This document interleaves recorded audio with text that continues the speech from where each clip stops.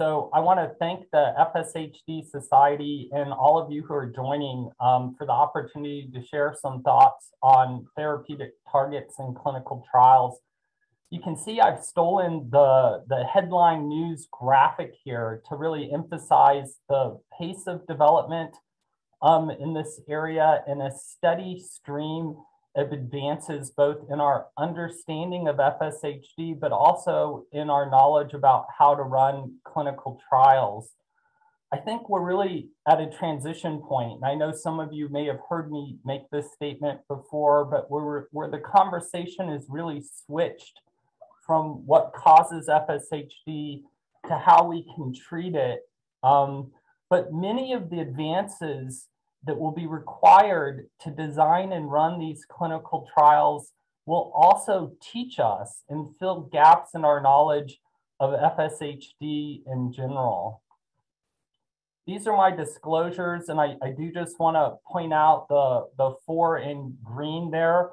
I'll be mentioning each of these companies in the context of this talk. So by all accounts, the last few years, it's been a really busy time. We had Acceleron, who announced their top-line results from their phase 2 clinical trial, which was a positive study. It was a drug designed to increase muscle growth, and they were able to achieve that. But the company stopped their drug development program because they weren't sure that they were seeing changes in strength and function. We have companies like Dyne Therapeutics who publicly announced novel programs in FSHD, and they've got a whole platform that's a new kind of drug that's an antibody linked to a oligonucleotide conjugate. And we'll talk more about this later in the talk. They're also helping support us as we gain some of the information about the tools that we need for clinical trials. We started a clinical trial research network. It really started out as just 4 sites in 2016, and it's grown, I think, as the field has grown. To this year, I think we're going to have over 20 sites that will be part of our trial research network. And so I think that's been very exciting to see that collaboration build. And of course, it's hard to miss. We had Fulcrum Therapeutics, who just last summer announced the top-line results from their phase 2 clinical trial. But of course, overlying all of this, as it's been affecting every aspect of our lives, has been the COVID pandemic, which has also been affecting our ability to do research.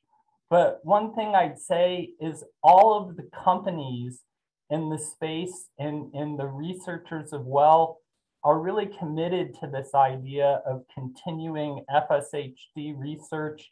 And I have to say, there's been tremendous amount of advances, even in the setting of the COVID pandemic, which I think is very encouraging. And of course, here I just have the current clinical trial landscape. We've had 2 phase 2 studies that have completed in the last 3 years. This is kind of amazing to think about. When just 8 years ago, we really had none going on. We have Fulcrum, whose open label extension is still currently running, and some of you may be taking part in that. There was a single site study of growth hormone and testosterone that I think is completed now, and we should be getting the readout of that clinical trial sometime in the near future. We have a very large initiative we're starting now called MOVE, or Motor Outcomes to Validate Evaluations in FSHD. And this is a study to help us gain longer term data about how changes in function predict changes in quality of life and important events in someone's life, like having to use something like a walker or a wheelchair, but also looking at the use of things like whole body MRI and muscle biomarkers because there's several companies that need more information to really plan their clinical trials. And then there's several other companies who've publicly announced that they have programs in FSHD, and they'll be having clinical trials, I think, starting really in the next 1 to 3 years. And this includes Dyne and Avidity, who some of you may have heard talk about their programs, but we also have researchers like Scott Harper, whose drugs are reaching the point where they're close to human clinical trials. This is my agenda for the day. I am going to step back and talk just a little bit about the pathogenetics and potential targets for treatment. FSHD is a complicated disease. I find even when I'm giving lectures to medical students, they often have trouble with this pathological mechanism, but I'm going to try to say enough so we can understand how we're thinking about targeting FSHD in clinical trials. I want to talk about 2 areas that have been absolutely essential for drug development, but I don't know if they ever really get enough attention: the development of cell lines and animal models, because this is really the backbone that these drug development programs are built on. I'm going to give you an example of a clinical trial. We'll talk a little bit about the Fulcrum clinical trial and the results of that study, and put it in the context of the new studies that are hopefully starting in the next few years. And then I'll talk a little bit about what we've been doing in the research network. So I want to start with the genetics of the disease. And to put it in a nutshell, in FSHD, we have a gene. It's called DUX4. It's normally turned off, but in FSHD, it gets turned on. The product of that gene, also called DUX4, is toxic to muscle cells. This is from a biopsy of a patient with FSHD that was then grown in culture. The green color you see here is a myotube. Those blue circles are the myonuclei. That pink color, that's DUX4 protein. This is just a cartoon illustration of what's known as the D4Z4 region on chromosome 4, which is where the mutation occurs for FSHD. Each of these triangles is a repeat. Many of you have heard this as a repeat disorder. These repeats are quite large. They're several thousand base pairs large. That's large enough to contain the reading frame for a gene, in this case, DUX4. When we think about a healthy individual, this region on chromosome 4 is normally highly methylated. And so if we think of our chromosomes like a cookbook, and the genes are the recipes contained inside the cookbook, the volume that corresponds to chromosome 4, it's shrink wrapped in plastic. This is what methylating that region does in a way. It makes it impossible to open up that cookbook, and you can't read the recipes inside. So in FSHD, either for type 1 due to a deletion of those repeated units, or in type 2 due to mutations in genes that have a role in methylating this region, it causes decreased methylation, which is similar to ripping the plastic wrap off that cookbook. Now you can open it up and you can read the recipe that's inside of it, and contained inside of it is the recipe for one gene, DUX4.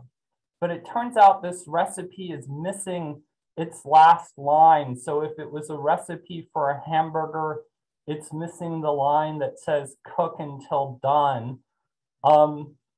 And this equates to missing something called a polyadenylation sequence. It just tells the cell to make that protein. But it turns out about half of people have a polymorphism are a change in their genetics that can donate that last line of the recipe to the recipe for DUX4 to allow the cell to make it. So what do you need for FSHD? Decreased methylation, so ripping the plastic wrap off the cookbook, and then that extra line to add as the last line of the recipe to make DUX4. DUX4 stands for double homeobox 4.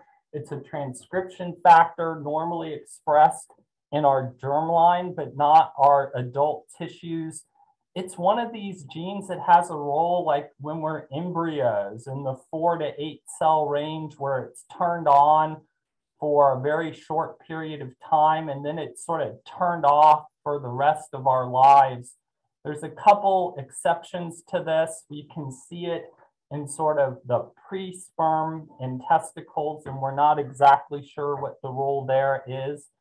But the important point is it's activating many hundreds of genes. It activates an early embryonic program, and that program in an adult cell is toxic to the cell. And it's toxic in a number of different ways. It can cause oxidative stress. It can cause inflammation to occur. It can start an apoptotic program that just means it causes the cell to die.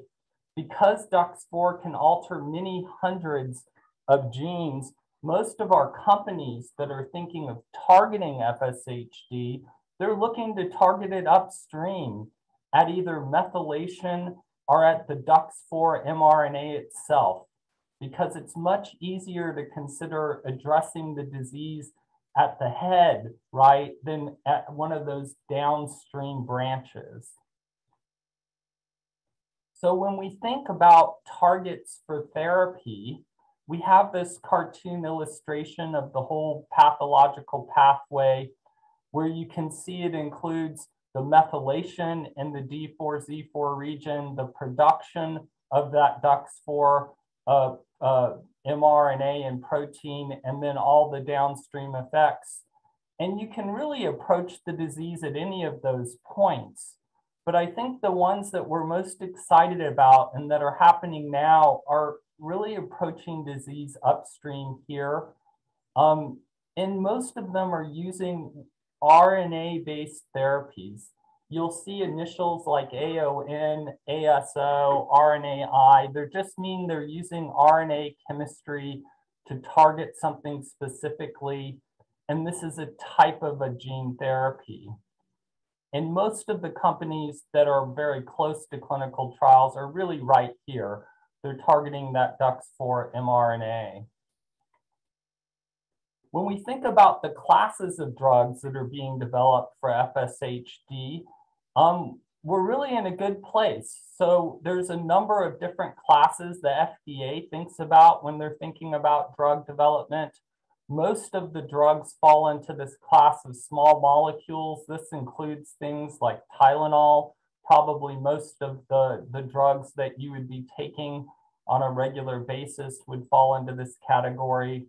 As I've mentioned, there's a lot of interest in these RNA-based therapies. Some of them have been approved for other diseases like Duchenne muscular dystrophy or spinal muscular atrophy. Gene therapies, these can cross over a little with the RNA-based therapies, but usually they're using some sort of virus vector to deliver either the gene itself or a regulatory molecule into the cell that then has a more permanent effect on the cell's functioning.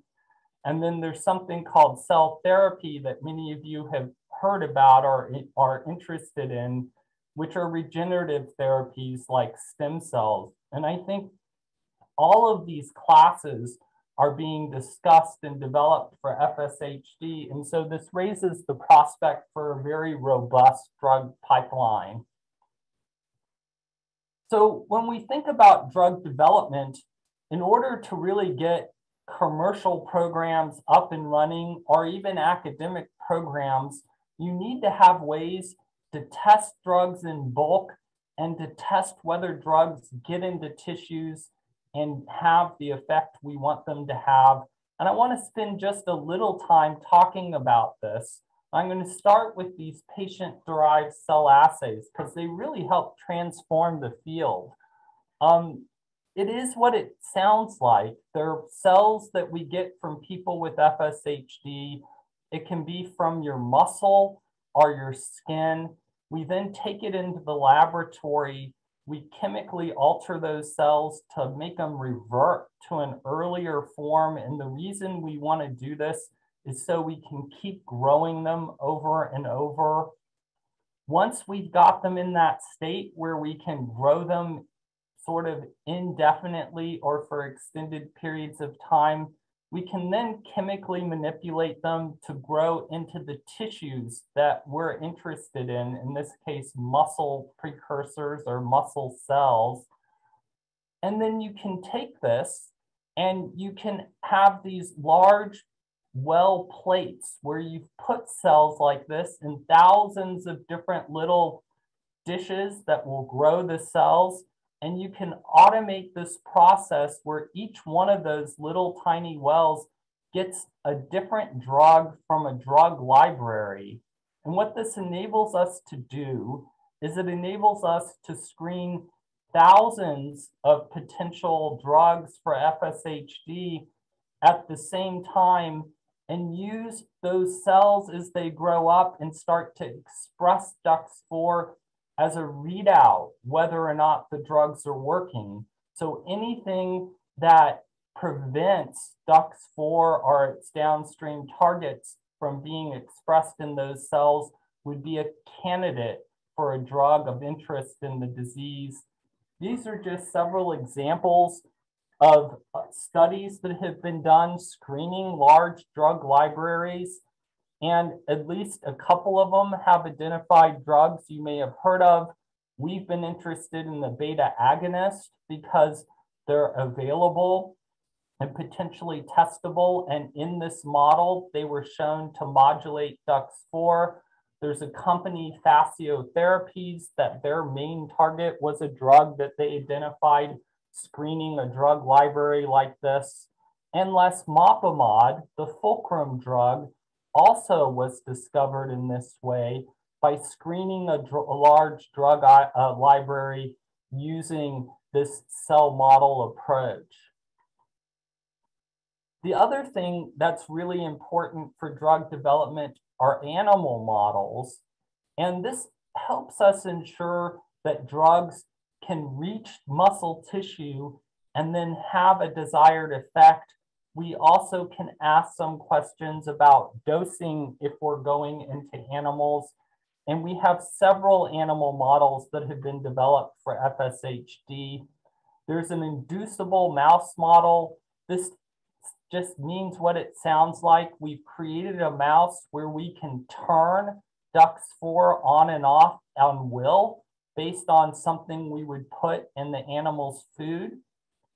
There's transgenic mice. This means that we take the human D4Z4 region and we put it in a mouse.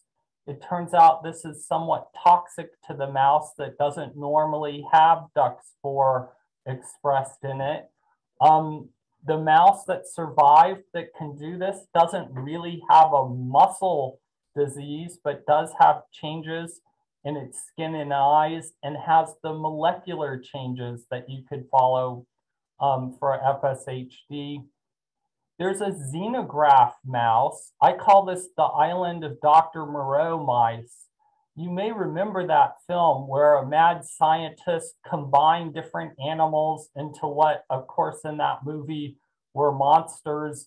But in this case, what it means is we're taking human muscle cells and we're growing them inside a mouse.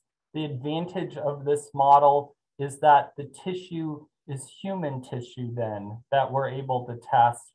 And then there's a zebrafish that has been developed that mimics DUX4 pathology. You can see it here. This is a healthy appearing zebrafish. You can see the zebrafish that's designed to have the molecular change in FSHD. is skinnier appearance. And when you look at their muscle, you can see there's a clear difference in the appearance of the muscle. So what I want to do next is I want to turn the corner, and we're going to take a few steps forward. We've used our cell model now to identify a drug. And what do we do now when we go to create the clinical trial? And the clinical trial I want to use for an example is the clinical trial that Fulcrum did. And all of the slides I'm showing you are available publicly on their website. So there's nothing here that's not in the public domain. I think the first big success of the Fulcrum study was that they were able to complete the trial in the middle of the pandemic. That's really an amazing feature if you think about it. And they finished their recruitment in about 6 months, which really, I think, gets at this idea that somehow it's going to be difficult to run clinical trials in FSHD. People are quite motivated for clinical trials right now.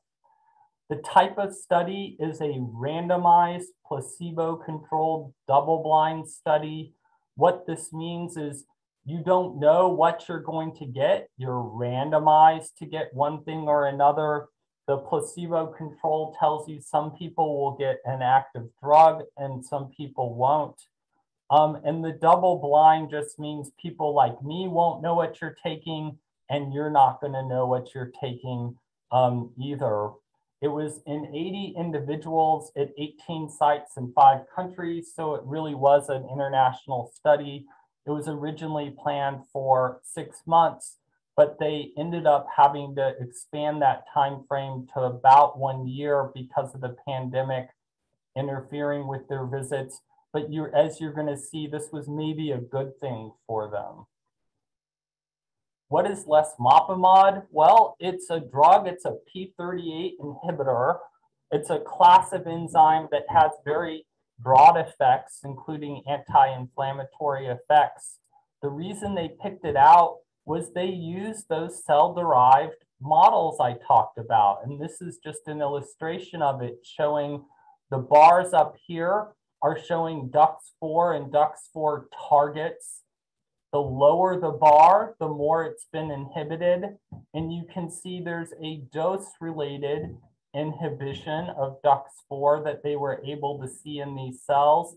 On the right, these are other genes that are important for muscle growth, but that you wouldn't want to inhibit. So inhibits DUX4 without off-target effects on other things we wouldn't want to be inhibiting.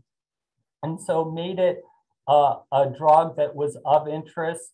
It turns out it's a drug that's already had clinical trials for other conditions, and more than 3,000 individuals had been dosed. And so we already had a lot of safety data on this drug. When we look at Fulcrum, we really owe them a debt of gratitude because they took many concepts which were just starting to be described in the field, and they made them operational in a clinical trial. Their primary outcome, what they looked at first, was a molecular target. So DUX4 targets expressed in human biopsies as their primary readout. This means they took a biopsy before you were treated, and they took a biopsy after you were treated, and they looked for evidence that their drug had tamped down DUX4. They had a broad array of secondary and exploratory measures, and some of these that we'll talk briefly about, like whole body MRI and reachable workspace, were really new in their clinical trial. When we think about inclusion and exclusion criteria, this is getting at a concept that we call external validity of a study, and it really gets at how well does the study the people we included in this study match a general FSHD population. The problem that they were trying to get at was that there's a lot of variability in FSHD. And so the question they had is, how do we select muscles that are risk for changing over shorter time frames. And what they were able to see was that there's an MRI sequence called a stir sequence. It usually means there's water in the muscle, and in this case, that reflects inflammation going on in the muscle, and that this was a sign of molecular activity. This is just showing you that stir signal. It appears bright white, so it's sort of easy to see. And if you biopsy these stir positive muscles and compare them to muscles that aren't stir positive, you can see the level of those DUX4 targets is much higher in those tissues. It turns out there's also another feature of muscles that may be predictive of having changes over shorter time frames, and it's sort of intuitive. Muscles that are already showing some change going on inside of them, but they're not completely wasted, are also more likely to change over a shorter time frame. And so this gave them an inclusion criteria where if you just randomly sample the muscle, about 50 to 60% would show those DUX4 targets when you did your molecular analysis. But if you use stir positivity and muscles that have a fat fraction between a different number, about 10 to 50%, you can increase the sensitivity of those DUX4 targets to over 95%. They also had a lot of developments in other outcome measures of interest to the field. MRI has been of a lot of interest, that we might see changes in muscles on MRI before we saw changes in strength or function. They worked with a company that has this novel technique that looks at mapping all the muscles in the body in a semi-automated way. So one of the problems with MRI is the amount of work it takes someone after you collect the images to identify each individual muscle and see what's happening in it. This company has a process that's essentially automated to do this. And here you can just see individuals whose severity is going from mild on the left to a more severe amount of muscle involvement on the right. The color that's yellow or gray represents more fatty replacement or fibrosis in that muscle. And you can just see that that yellow and gray color is increasing as people become more severely affected, meaning this may be a reasonable thing to be measuring in the course of a clinical trial. They also really looked at a new measure for the amount of space that someone's able to reach into with their arms. This is known as your reachable workspace, the volume of space that you can actively use. They repurposed an existing technology called a Connect sensor. It's a 3D camera. Some of you may remember it because it was included with the Xbox gaming system. And so it's kind of novel what they did. They took that camera, they had people do a very systematic set of movements, and what they got out of it was a three-dimensional illustration of the volume of space that someone could reach into. And they had another of other measurements that they were validating in this study.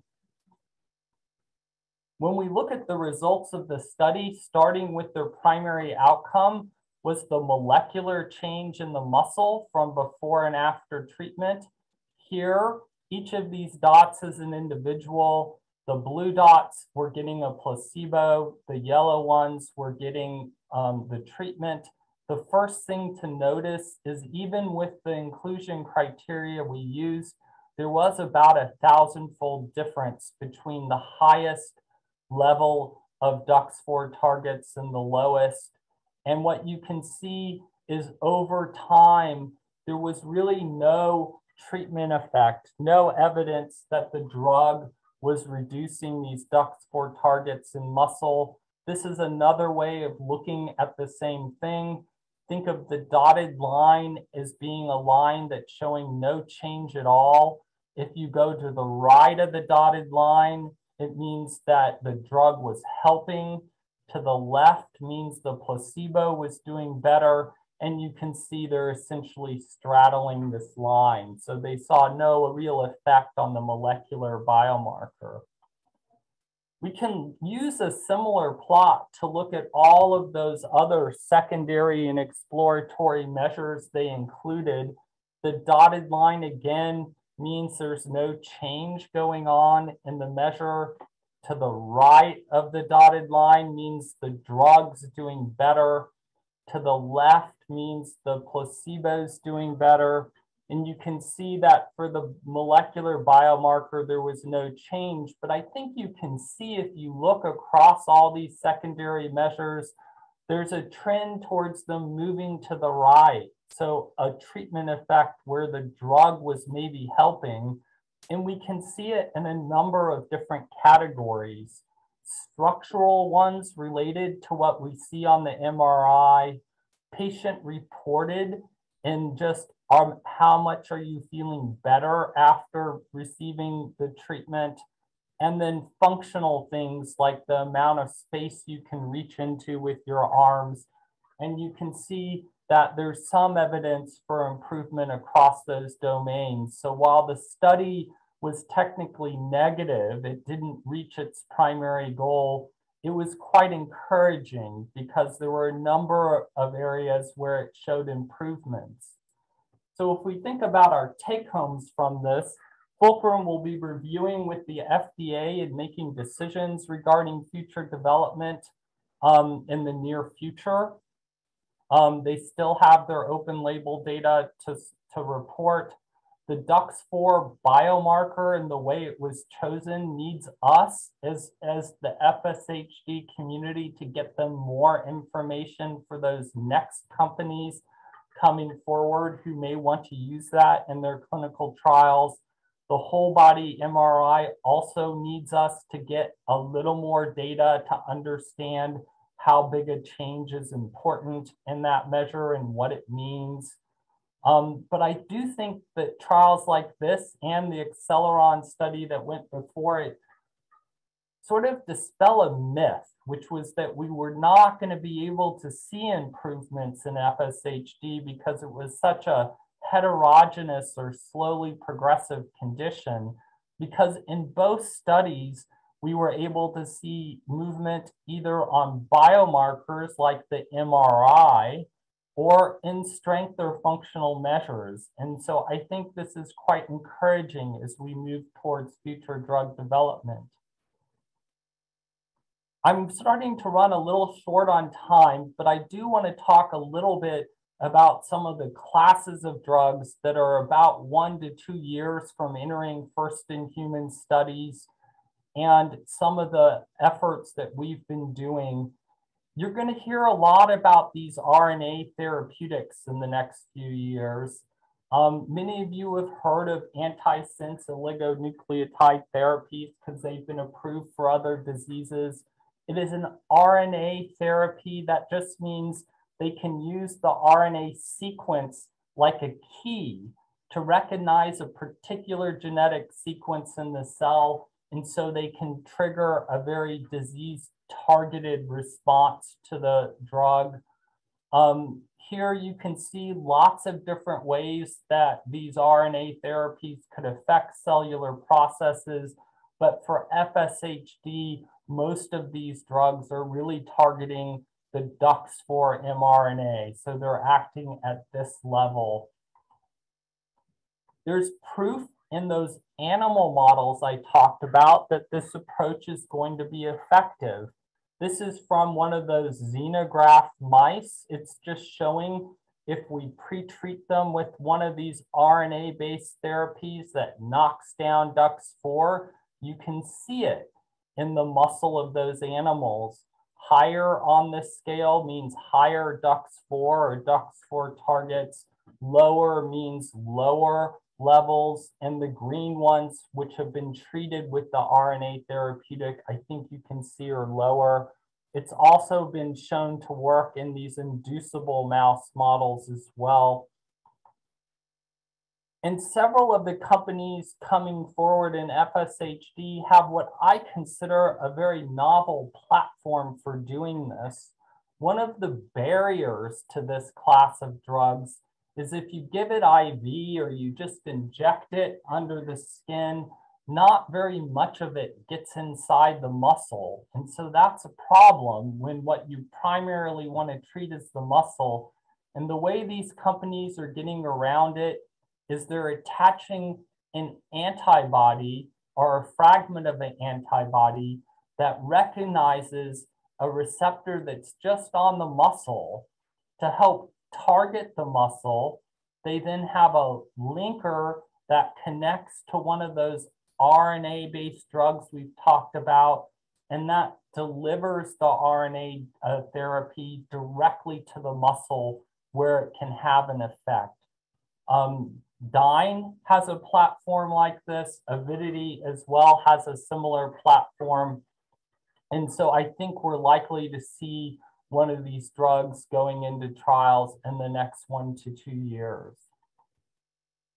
But there are other approaches being explored. Scott Harper's group has been working on something called RNA interference. In the version that they're doing, it's given like a gene therapy. A virus delivers it to the muscle cell. It enters the muscle cell, and it has a process that can last a very long time that occurs. And so it's somewhat permanent change to the cell to knock down DUX4. We have other groups that are looking at other approaches like gene editing, like the Jones lab, that I think will be entering trials in the next several years. I want to spend just the last couple minutes talking a little bit about our research network and what we're doing to help hasten drug development. This is just a list of outcome measures where we really still need to learn more to help these companies get ready for clinical trials. This includes our blood-based and muscle-based biomarkers, our use of MRI, and even our understanding of some of our functional measures. This is our research network. As it exists now, you can see we're adding a number of sites right now. We'll have 20 sites, I think, by the end of this year who will be participating. And it really, this is the whole notion of it takes a village to raise a child. All these different funding groups have helped us create this network, including the FSHD Society, who did have a key role in our development from very early in the process of when we formed the network. The studies that we have running on our network are all meant to fill gaps in our understanding. Some of you may have taken part in Resolve. This was looking at strength and functional measures and patient-reported measures. The data from this has already been used by companies like Fulcrum in their planning of their clinical trial. We currently have 3 separate companies who are looking at data from this study to help them design their clinical trials. So your participation is having a very real effect from these studies. We have a Wellstone study that really set the model for what we're doing with MRI and muscle biopsies. And we have the new study called MOVE that's really meant to overcome some new gaps that came up at the end of the Fulcrum study in our understanding of MRI and the use of muscle biopsies, so we can help these companies feel more confident as they run their clinical trials. So in conclusion, I think we're in a really good space. We have animal models and cell models available to start testing new therapeutics. We have our network developed to help train personnel, get ready for clinical trials, and fill some of the gaps in our knowledge that still need to be filled. Fulcrum's in the process of deciding their next step. Hopefully we'll all as a community hear more shortly about what they're planning to do. We have other companies like Diamond Avidity planning first-in-class, first-in-human studies for novel platform drugs that include RNA therapeutics. We have our academic researchers who are working on other approaches.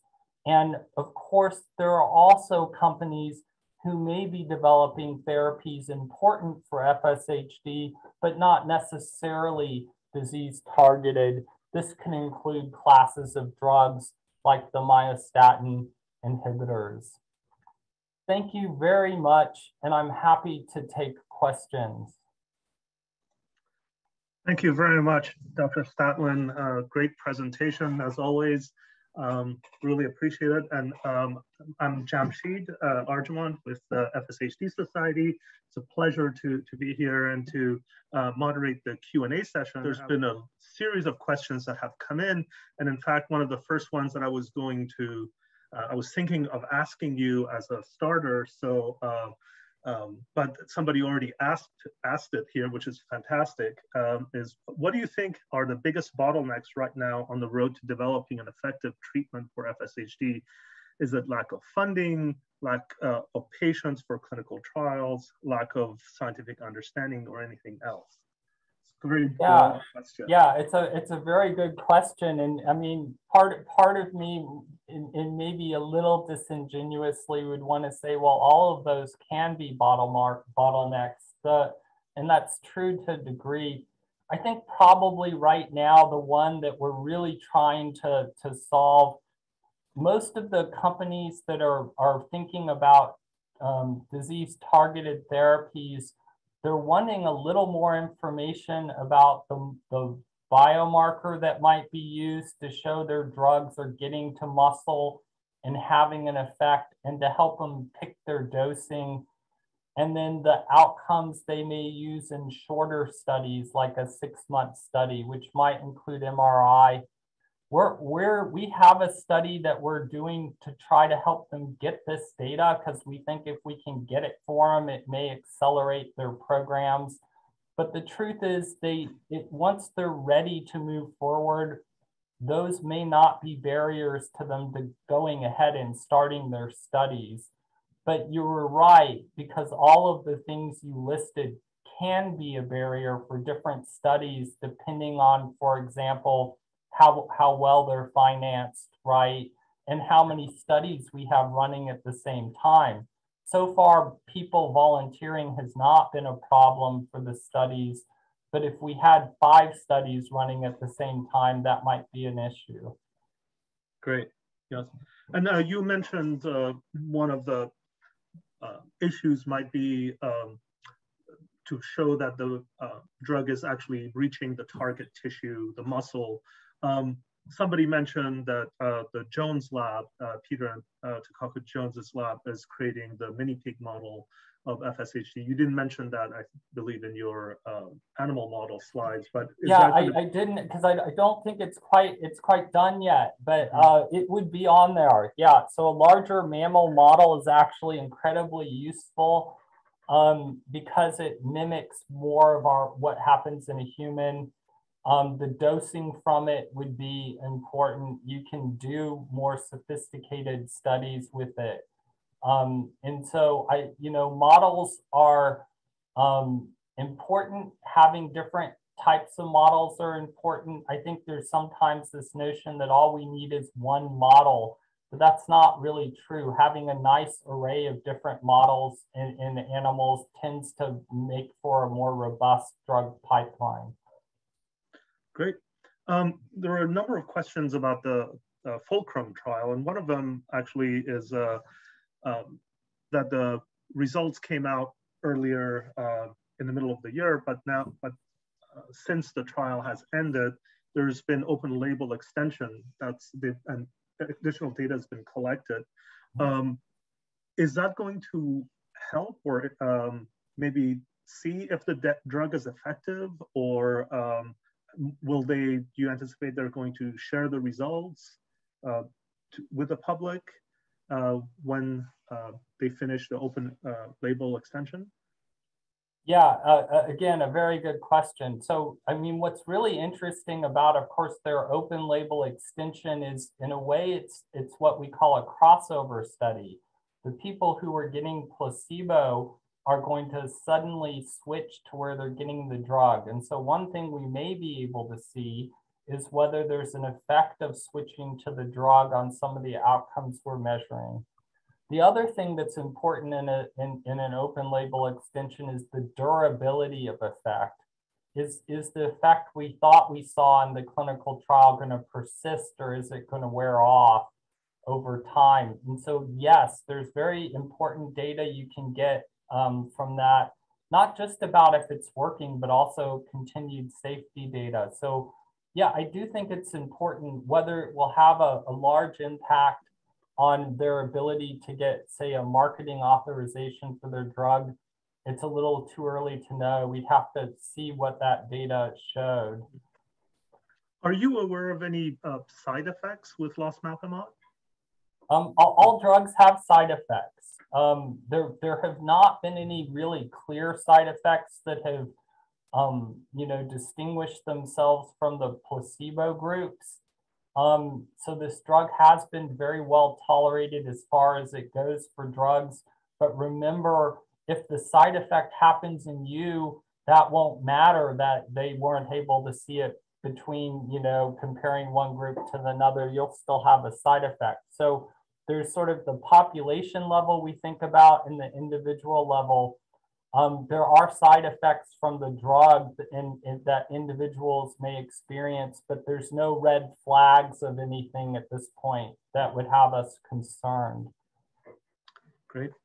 And in your presentation, you mentioned beta-2 adrenergic agonists and showed some data that it reduced DUX4 expression. Could this repurposed drug be a low-hanging fruit? Is there anybody looking to run a trial? Yes, the answer is it is. I would consider it low-hanging fruit. We are trying to run a trial. It turns out it is sort of an uphill battle to get funds to run a trial. You can run a small trial if you just have a small number of individuals, and if you don't use a placebo control to get some initial data for a relatively small amount of money. But as soon as you want to start thinking about getting an actual authorization for a drug, which requires you to be working with the FDA, and then thinking about trials with placebo controls, the costs go up quite tremendously. So we're trying to get money right now to do what I would call a early phase 2 study, looking at a few different doses and looking at the changes in the volume in the muscle as an early signal that the drug's getting to the muscle and having an effect. Oh, that's great. So that's one of the bottlenecks that was come up is funding. that one's funding, yes, absolutely. Excellent. And you just touched on this, and somebody was asking how many phases are there in clinical trials before something gets approved? Could you just very briefly touch on that? Yeah, I mean, I think this is actually probably a very worthwhile separate topic, and my guess is that the FSHD Society has had someone talk on this. But there's in general, what you hear about are three phases.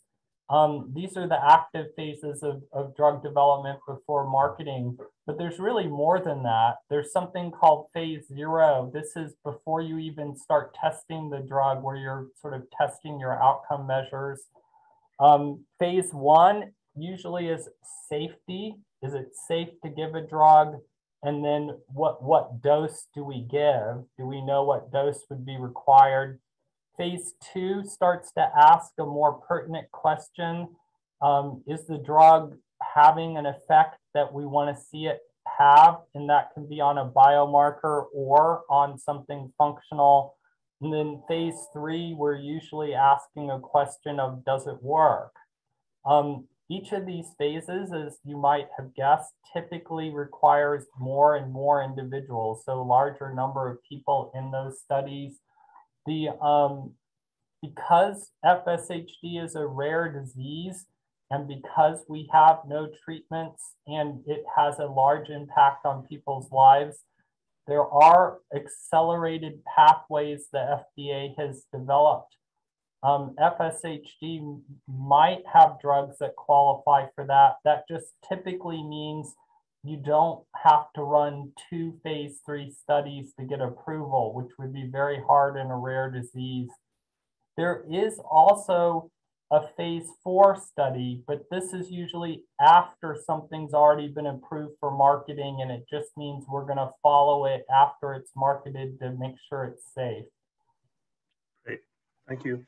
There were several questions about different companies and where they are. One of the questions was Avidity had made an announcement that they would start clinical trial in 2022, and I think in your presentation, you kind of gave a range of the next 2 to 3 years, maybe, of companies starting their trials. Do you know if anything has changed for any of the companies, if they're delaying or if there's been delays or not? Yeah, I think what I hope I was saying was 1 to 3 years. There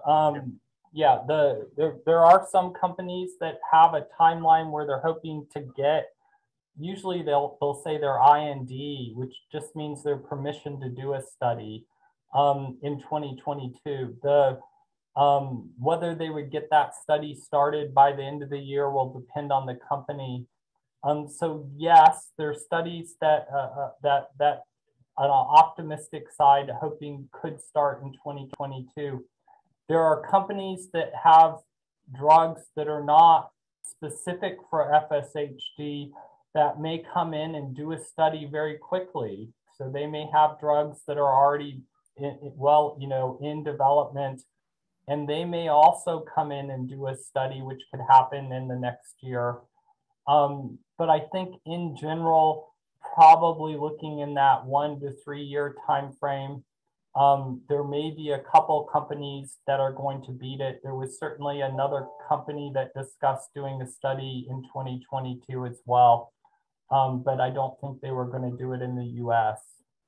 Great.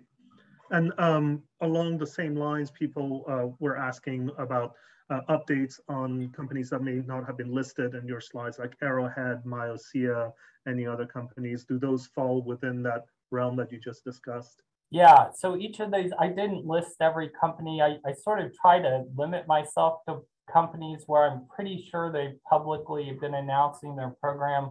That doesn't mean that they haven't publicly announced their program. I think each of these companies, have been discussing getting their studies started. And yes, any one of them might have a study, earlier. The pieces that would go into getting their first in human study is they have to have a design that's approved by regulatory authorities. And then they have to, reach out to sites and train them and get them ready to do the study. That process usually does take about 6 months, though. So that's sort of the time frame. If they haven't started it, then they're at least going to be about 6 months out. Great.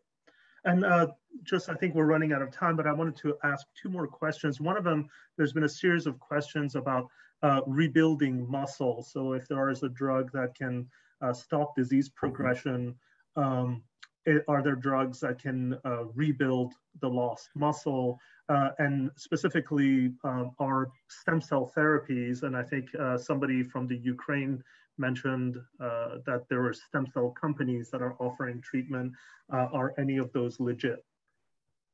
Right. I don't want to talk about a specific company that I know nothing about because it wouldn't be fair. What I would say is if someone is offering stem cells and they're wanting you to pay for it right now, then that would raise a red flag for me. The place for stem cell therapies at the moment is in clinical trials. No one's proven that they work. There are several companies that are considering stem cells for muscle disease. They're new. There's been attempts in the past to do types of stem cells in muscle disease, and they haven't been that successful to date. but the technology, like all our technologies, is advancing and changing. And so what I would say is I would keep sort of in tune, and we likely will see companies that will have regenerative therapies.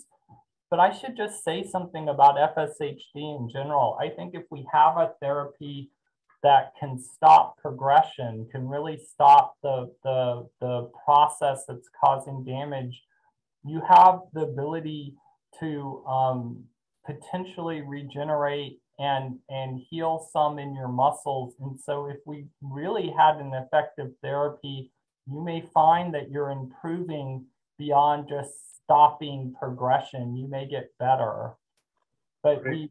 we'll have to wait and see. Yeah. No, that's great. And one last question. I think this has come up several times, and you may have heard about it.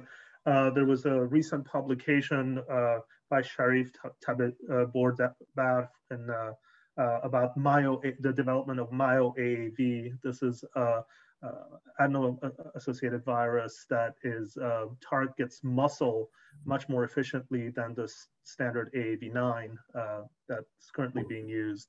You may have seen even the New York Times article profile that they did on any comments on how that technology could help in FSHD? Well, yeah, so when we think about gene therapies, now remember FSHD is a little different than some diseases that they're thinking of gene therapies for. For recessive diseases, they're often talking about gene replacement therapies. This is where a vector that's a virus carries a copy of a gene into the cell, and that cell then makes that protein. That's not, of course, what we're talking about in FSHD. In FSHD, you need to kind of knock down something that's there. It can be delivered by a virus, and certainly some people, like I said, the Harper group has been looking at this as a model for delivering their RNA-based therapeutic. Having one that's more efficiently targeting muscle is very important. The other reason why it would be important is there's a safety concern with the viral vectors.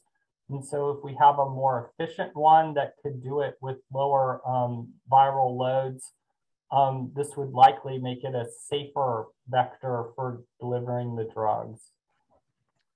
Wonderful. Thank you very much.